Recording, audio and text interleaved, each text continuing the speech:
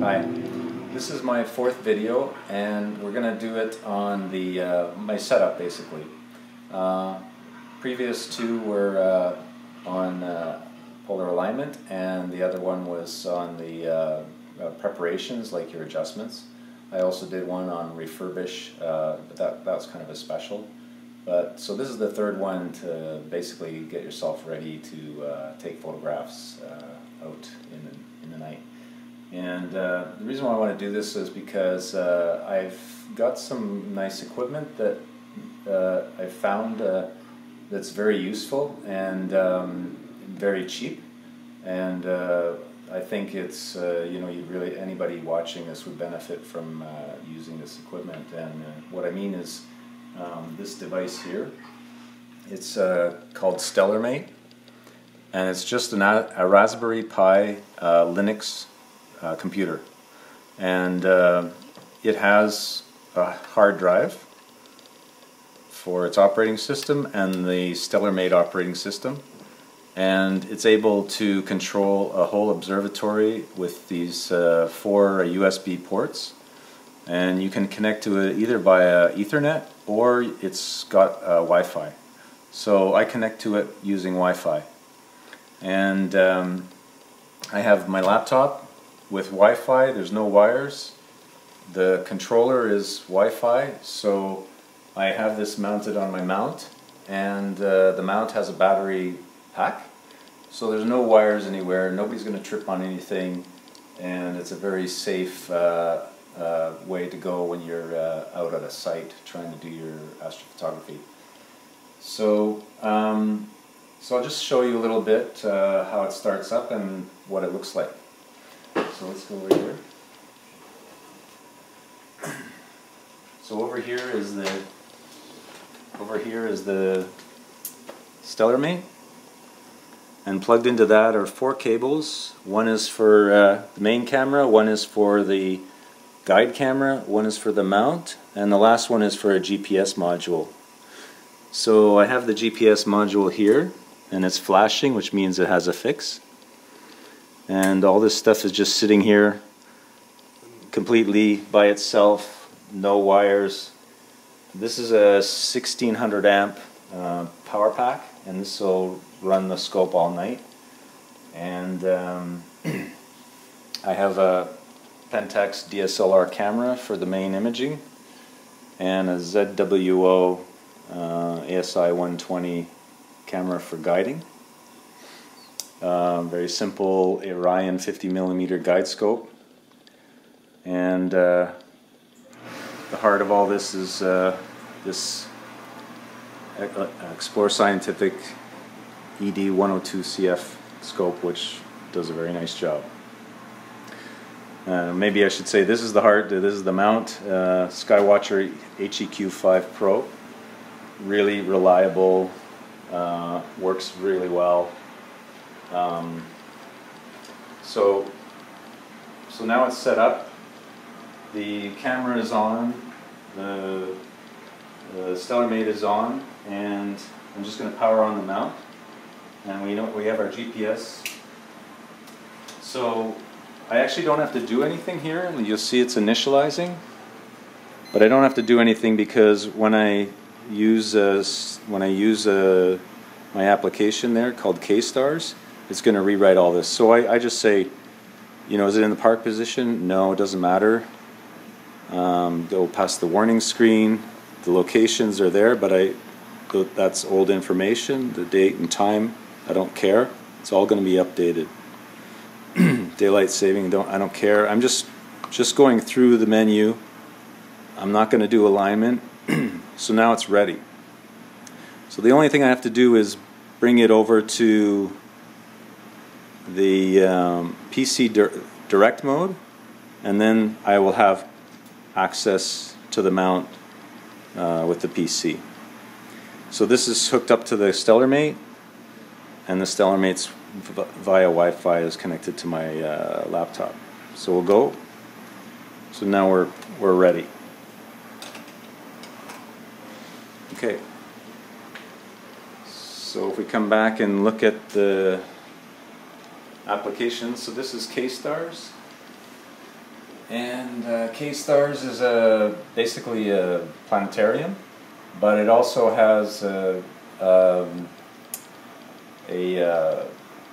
control for a observatory. And so if we run that, it's got this Ekos, and Ekos is capable of running control for a whole observatory through the StellarMate Raspberry Pi.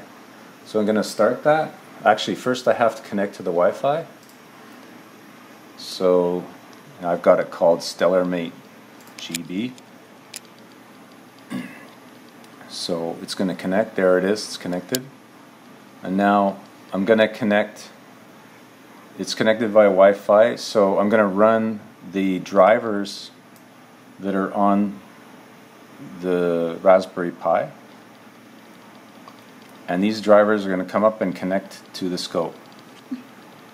So now I'm connected to GPS, and you see it just updated the time information and location information. So my other menu here is my Pentax DSLR connection. I also have the guide camera and the mount. There's a lot of information, but this is all sort of advanced use information. I just need to go basically back here and say unpark my scope.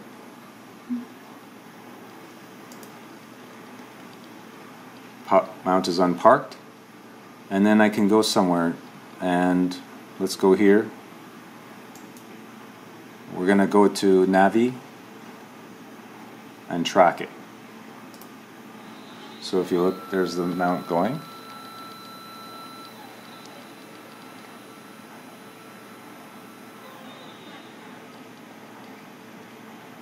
And it's now tracking. So now we can continue with various features. In the observatory control, we have basically this overall window, this utility window that gives the status of all the things that are running. We have a sequencer, like to plan your all your shots. Mount control, imager control. We have the guide tab. Sorry, that's focuser tab. We have a solver for astrometry, and the guiding tab. So we're ready to do guiding. Usually at this point I'll actually go into the solver and I'll do a polar alignment, and that's where you saw in my other video the polar alignment function. Once I'm done that, I just decide what target I want to look at, and I go to it, like here. I'll go to another one. Let's say I want to target this one.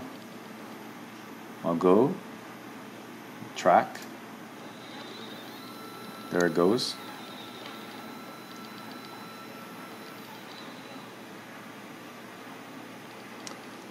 Then I can go to the solver, and what this does is takes a picture and then we'll analyze the image to see if I'm on target. If I'm not, it'll move the scope to be right on target, and it'll iterate 3-4 times until it's right on target, and then it locks on and guides from tracks from there.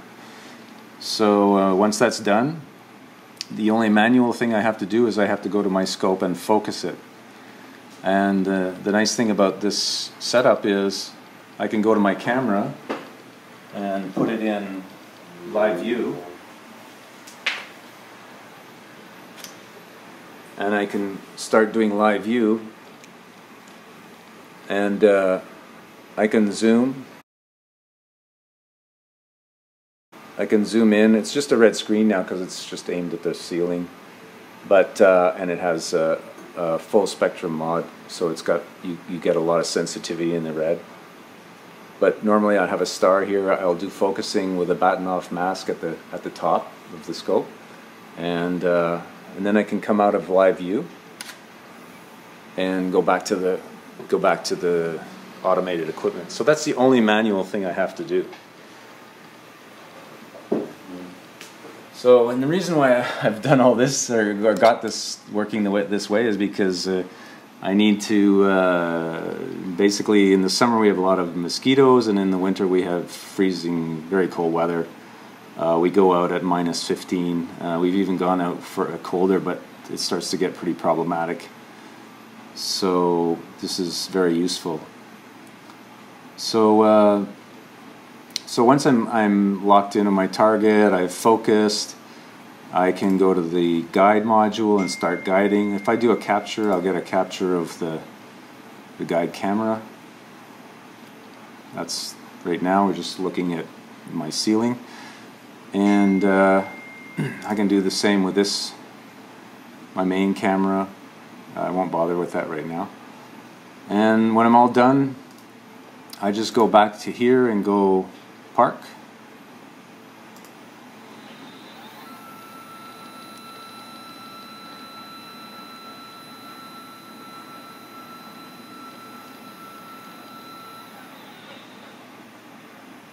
It's parked. Then I shut down with this utility screen. I disconnect, stop the server, stop the server on the Raspberry Pi, and now I can shut this off and go to my mount and shut everything off. And that's it. So I thought you'd like to see that, because to me this is like the simplest system, very useful. It's got very good software behind it that can control an observatory. So I haven't seen anything this sort of lightweight and slick anywhere else, and it's good for either staying at home in an observatory or traveling and putting your scope out at a dark site. So hope you like what you see, and good luck.